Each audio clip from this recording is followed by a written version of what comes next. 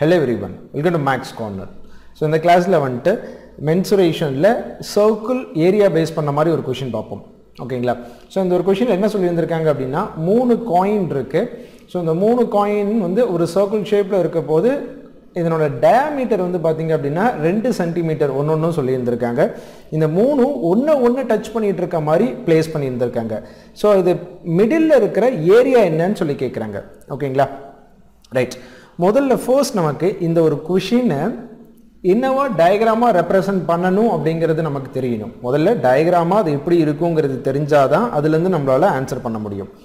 So இப்போ இந்த மூணு காயின் ஒண்ணு டச் பண்ணிட்டு இருக்க மாதிரி இருந்துச்சு அப்படினா சோ அது எப்படி பிளேஸ் பண்ணலாம் அப்படினா இந்த மாதிரி இருக்கும். ஓகேங்களா? மூணு காயின் இருக்கு. சோ இந்த மூணு காயினும் ஒண்ணு டச் பண்ணிட்டு இருக்கு. சோ இப்போ நம்ம கிட்ட கேக்குறது என்னன்னா இந்த மிடில்ல இருக்கிற ஏரியா தான் கேக்குறாங்க. இந்த மிடில்ல இருக்கிறதோட ஏரியா இந்த green shade ஆன போர்ஷன் தான் நம்ம கிட்ட கேக்குறாங்க. இந்த green கலர்ல வந்து ஷேட் ஆயிருக்கிற அதனோட ஏரியா என்னவா இருக்கும்னு சொல்லி கேக்குறாங்க. சோ இப்போ சர்க்கிளோட டேட்டா மட்டும் தான் நம்ம கிட்ட இருக்கு. சர்க்கிளோட டேட்டா என்ன இருக்குங்க? டயாமீட்டர் கொடுத்திருக்காங்க. சோ டயாமீட்டர் வந்து பாத்தீங்க அப்படினா 2 cm சர்க்கிளுக்கு. சோ எப்பவுமே நம்ம ரேடியஸ் வந்து யூஸ் பண்ணுவோம். சோ அப்ப radius equal to 1 cm. Right. So இப்போ அடுத்து அந்த ஏரியா எப்படி ஃபைண்ட் அவுட் பண்ணனும் அப்படினா சோ எடுத்தோனே வந்து நம்ம இன் கேஸ் நம்ம ஒரு இந்த சர்க்கிளோட ஏரியா இந்த சர்க்கிளோட ஏரியா இந்த சர்க்கிளோட ஏரியா கண்டுபிடிக்கிறனால உள்ள இருக்கிற பார்ட் நம்மளால ஃபைண்ட் அவுட் பண்ண முடியாது. ரைட். சோ இப்போ இதனோட மிடில் பாயிண்ட்ஸ் எல்லாமே நான் வந்து கனெக்ட் பண்றேன். சோ இந்த சர்க்கிளோட சென்டர்ஸ் எல்லாமே வந்து பாத்தீங்க அப்படினா நான் வந்து கனெக்ட் பண்றேன். சோ எனக்கு கனெக்ட் பண்ணும்போது என்ன கிடைக்குதுன்னு பாத்தீங்க அப்படினா ஒரு ட்ரையாங்கிள் கிடைக்குது. அந்த மூணு சர்க்கிளோட மிடில் பாயிண்ட்ஸ் எல்லாம் கனெக்ட் பண்ண அப்படினா ஒரு ட்ரையாங்கிள் கிடைக்குது. இப்போ அந்த ட்ரையாங்கிளோட டேட்டா நம்ம இந்த சர்க்கிள்ல இருந்து எடுத்துக்கலாம். சர்க்கிளோட ரேடியஸ் எவ்வளவுங்க? 1 cm. क्वेश्चनல டயாமீட்டர் கொடுத்திருக்காங்க 2 cm. அப்போ ரேடியஸ் வந்து 1 cm.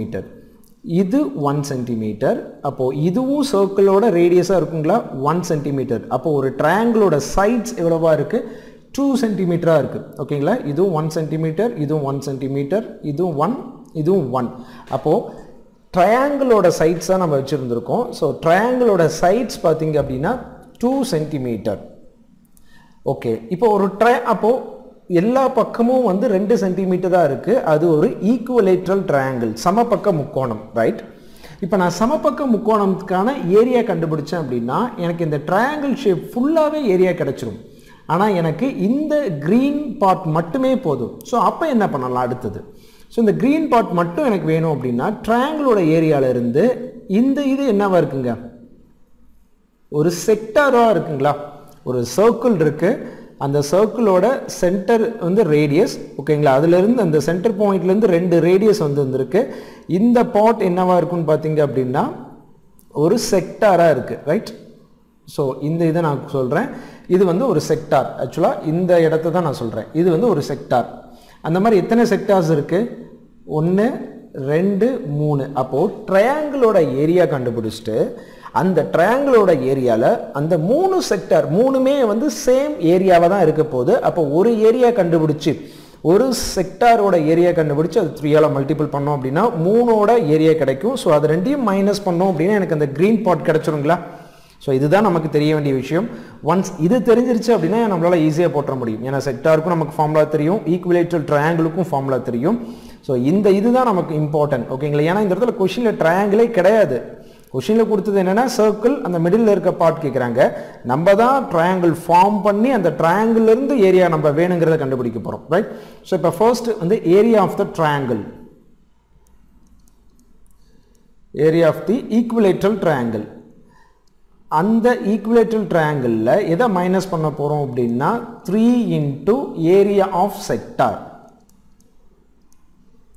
ஏரியா ஆஃப் செக்டார் அப்படிங்கிறது வட்ட கோண பகுதி. புரியுது இல்லைங்களா? ஒரு சமபக்க முக்கோணத்தோட ஏரியா கண்டுபிடிச்சிட்டு அதுல வட்ட கோண பகுதியோட ஏரியா 3 இதுக்கு கண்டுபிடிச்சு மைனஸ் பண்ணோம் அப்படின்னா நமக்கு தேவையான கிரீன் பார்ட் கிடைச்சிரும்.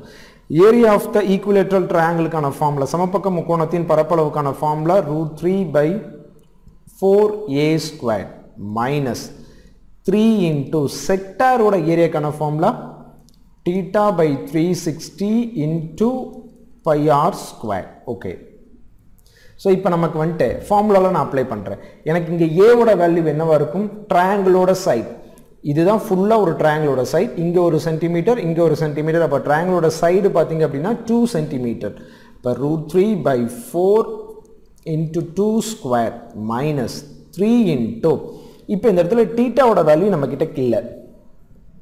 புரியுது இல்லைங்களா? ஸோ ஒரு சிலர் இது கரெக்டாக நம்ம அப்ளை பண்ணிக்கிட்டே வந்தாலும் இந்த தீட்டாவோட வேல்யூவில் கன்ஃபியூஸ் ஆயிடுவோம், என்ன வேல்யூ போடணும். ஏன்னா ட்ரையாங்கிளே அங்கே ஃபார்ம் ஆகலை. ஆக்சுவலாக ட்ரையாங்கிளே கொஷினில் இல்லை, நம்ம தான் ட்ரையாங்கிளை ஃபார்ம் பண்ணியிருந்திருக்கோம். அப்போ அதுக்கான ஆங்கிளையும் நம்ம தான் புரிஞ்சுக்கணும். என்ன பண்ணிப்போம் அப்படின்னா, ஸோ தீட்டாங்கிறது இந்த ஆங்கிள் தான், ரைட். இந்த இடத்துல நமக்கு ஆங்கிள் எப்படி ஃபைண்ட் அவுட் பண்ணலாம் அப்படின்னா, ஆக்சுவலாக இது என்ன type of triangle? Equilateral triangle, சமபக்க முக்கோணம். அப்போது ஒரு முக்கோணத்தோட 3 பக்கங்களையும் கூட்டணும் அப்படின்னா 180 டிகிரி வரும். ஸோ ஏபிசி, அதாவது angle A, angle B and angle C add பண்ணோம் அப்படின்னா 180 டிகிரிங்கிறது வரணும், ரைட். ஸோ இது எல்லாமே வந்து ஈக்குவலேட்ரல் ட்ரையாங்கிள். அப்போது ஈக்குவலேட்ரல் ட்ரையாங்கிளோட எல்லா சைட்ஸும் வந்து சேம் ஆங்கிளாக தான் இருக்கும். அது என்ன ஆங்கிள்னா 60. ஓகேங்களா? ஸோ 60 + 60 + 60 தான் 180, ரைட். அப்போது ஆங்கிளோட வேல்யூ 60 டிகிரி. இந்த 60 டிகிரிங்கிறது நம்ம கண்டுபிடிக்கிறதுக்கு நமக்கு தெரியணும். ஈக்குவலேட்ரல் ட்ரையாங்கிள் அப்படின்னா 3 பக்கமும் சமமாக இருக்கும், 3 ஆங்கிளும் சமமாக இருக்கும்.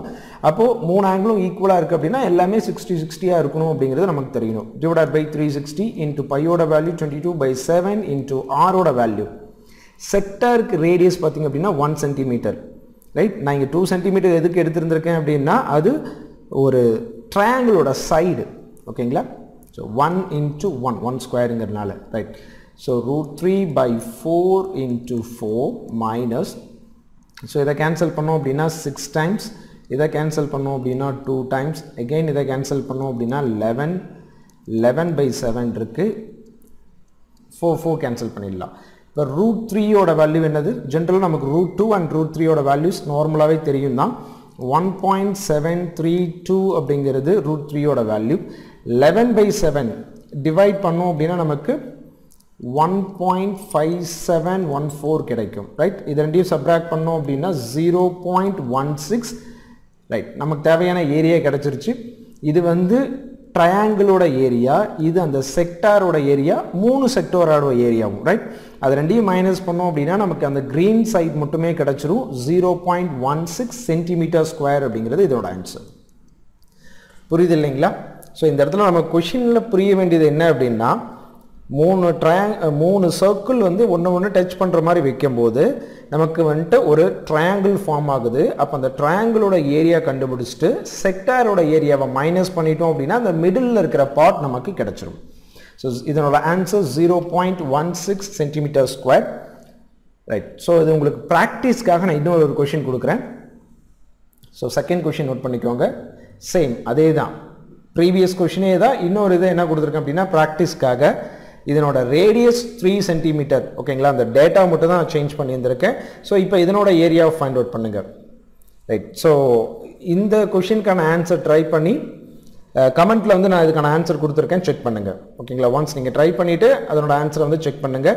ஸோ எந்த சேஞ்சஸுமே கிடையாது ப்ரீவியஸ் கொஷினில், ரைட். நான் சொல்ல வேணாம்னு நினச்சேன், சொல்கிறேன். ப்ரீவியஸ் கொஷினில் டயாமீட்டர்னு கொடுத்துருந்துருக்கேன், இந்த கொஷினில் ரேடியஸ்னு கொடுத்துருந்துருக்கேன்.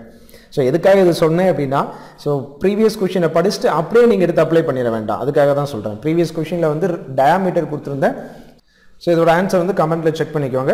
இந்த வீடியோ உங்களுக்கு யூஸ்ஃபுல்லாக இருந்துச்சு அப்படின்னா லைக் பண்ணுங்கள், கமெண்ட் பண்ணுங்கள், உங்கள் ஃப்ரெண்ட்ஸ்க்கு ஷேர் பண்ணுங்கள், மேக்ஸ் கார்னர் சேனலுக்கு சப்ஸ்கிரைப் பண்ணுங்கள். தேங்க்ஸ் ஃபார் வாட்சிங்.